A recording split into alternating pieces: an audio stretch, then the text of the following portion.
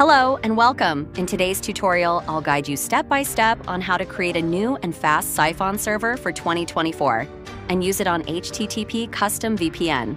Psiphon is a powerful tool designed to help you bypass internet censorship by routing your traffic through a network of proxy servers. This can enhance your browsing experience, especially in restricted areas. Let's get started.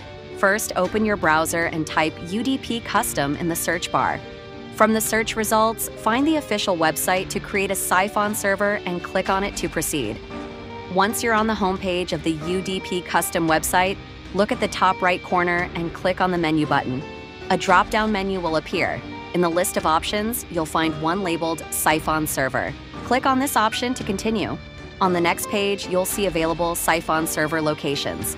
Click the Create Psiphon button to start the server creation process. This will take just a few seconds. After the server is created, click the Copy button to save the Psiphon entry key to your clipboard.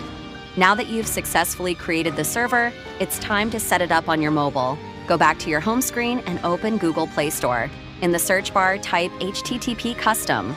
From the results, tap on HTTP Custom VPN and click to download and install the app.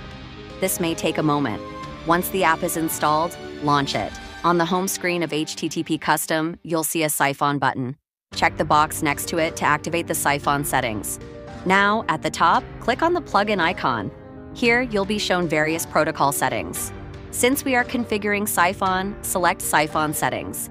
In the Psiphon settings, under Protocol Options, you can select any protocol or simply choose All. For the region, pick any location you prefer. Then, in the server entry, paste the Psiphon key you copied earlier. After completing all the settings, return to the main screen and hit the Connect button. It may take a few seconds for the VPN to establish a connection. And that's it! You've successfully created and configured your Psiphon server for use with HTTP Custom VPN. If you found this guide helpful, make sure to give it a like, comment, and subscribe to the channel for more tutorials like this one. Thanks for watching!